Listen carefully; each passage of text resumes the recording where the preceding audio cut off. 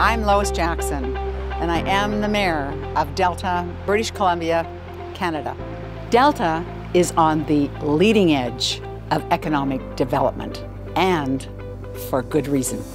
Our record here in Delta shows that we're committed to expediting proposals that will bring sustainable economic development here in Delta. Without the assistance of the city, this land would still be sitting here, underperforming toxic waste area that it was. Scott Road Revitalization Program has helped us launch the Delta Rise program much faster to the community. With the incentive program that it has, it helped us deliver Delta Rise program to the market much faster. The project got approved within, the record time, 3 months.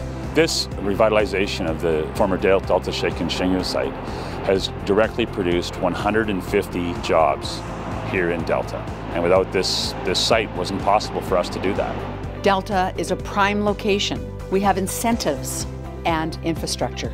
Well, Daewoo decided to invest in Delta because of the infrastructure. With the advent of the South Fraser Perimeter Road, it was a natural choice for us to look at Delta as an ideal destination for distribution facilities such as the one behind me.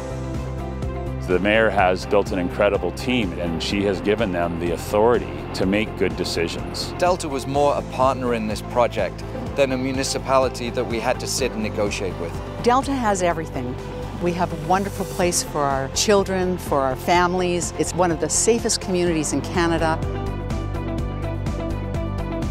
Being someone who lives in the community, I love the community of Delta. I would absolutely encourage people to live here. It's about the quality of life you can have out here. We have the beaches, we have the parks, we have the amenities that are second to none. You can really live, work, and play in Delta. We believe we have the best opportunities in Metro Vancouver for prime development right here in Delta. It would be very difficult for us to replicate the success that we've had at Boundary Bay Industrial Park working with any other municipality.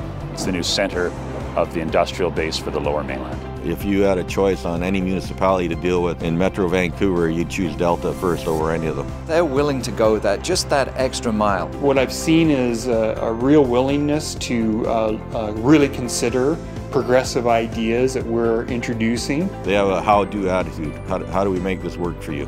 If you saw it 5 years ago and you saw it today, you wouldn't believe it's the same place. And when you see it in 5 more years from now, it is going to blow people's minds. So Delta has changed over the time. Now they're open for business. Definitely Delta's open for business. To sum it up, Delta is truly open for business. Your business.